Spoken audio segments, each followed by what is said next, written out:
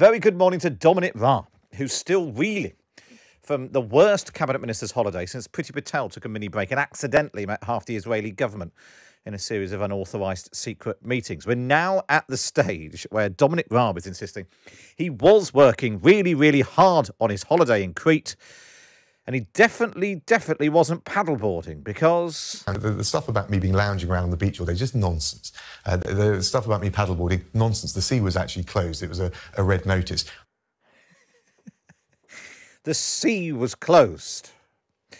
All right. Although I realise you may have had enough of Dominic Raab and what Luke Jones would call his... Walladay.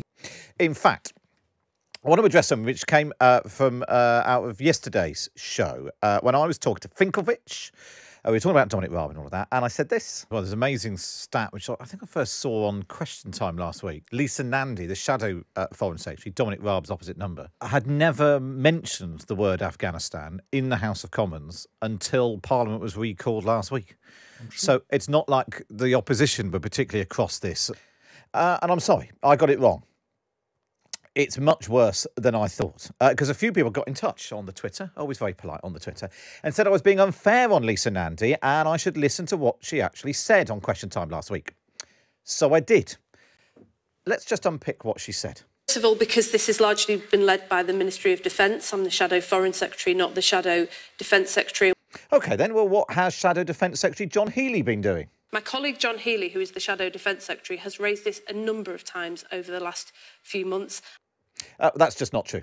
John Healey hasn't raised it a number of times. He's mentioned Afghanistan twice in the House of Commons since April.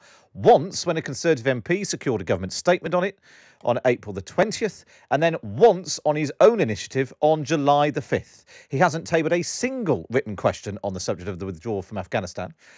That's not a number of times. Well, we've tried to raise it, and I have tabled a number of urgent questions to try to drag the Foreign Secretary to the House of Commons in order to answer questions about this. They've never been granted. And it's within the government's gift how they control that.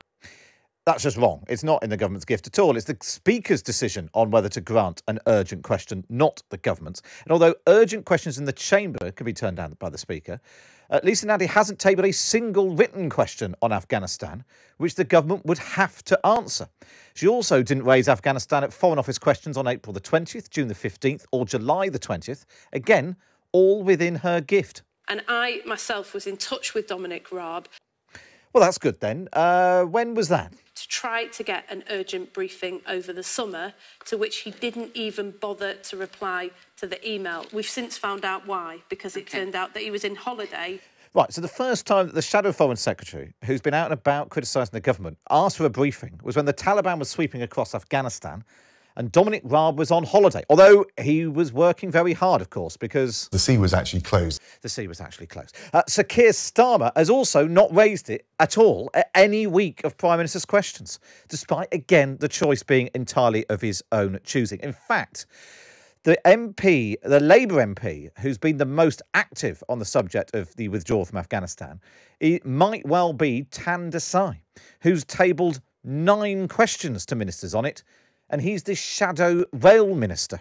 So, listen, the government has made a total hash of this. They knew when Donald Trump did the deal with the Taliban. They knew when on April the 14th, Joe Biden confirmed the troop withdrawal would happen by August the 31st. And then the Prime Minister, Cabinet Ministers, senior government officials, all appeared to have gone on holiday from mid-August, a fortnight before the withdrawal was going to happen.